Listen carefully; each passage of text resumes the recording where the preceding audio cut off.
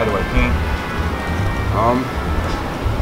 Painting is this kind of large-scale painting it is pretty gratifying to see something big.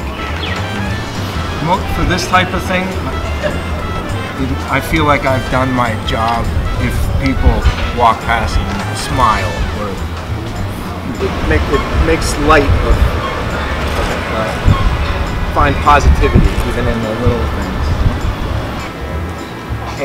I don't even take a break usually when I do this type of marathon painting. I have some snacks and water and stuff with me. Yes, and I feel fortunate enough that I found a way to do that and make it my job.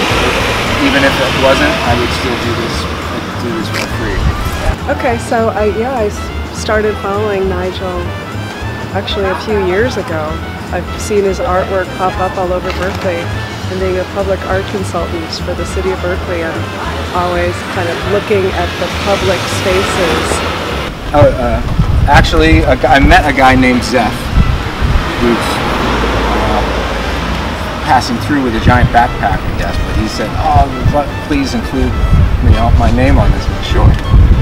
All right. I told him I'd include his name even before I knew that his name was Zeph. I put in little funny things, stupid jokes.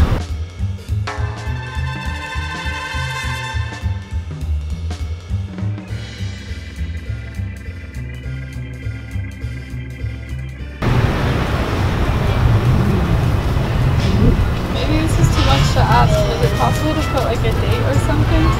Yeah, no, that's fine. What today's date? Yeah, or like his name or something. Today's date, yeah.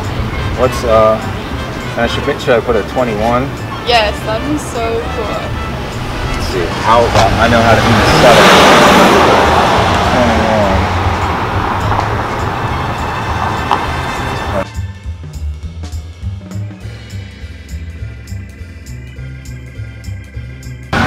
Normally, for a big piece like this that's for the public, I try to keep it as G-rated as possible. Yeah.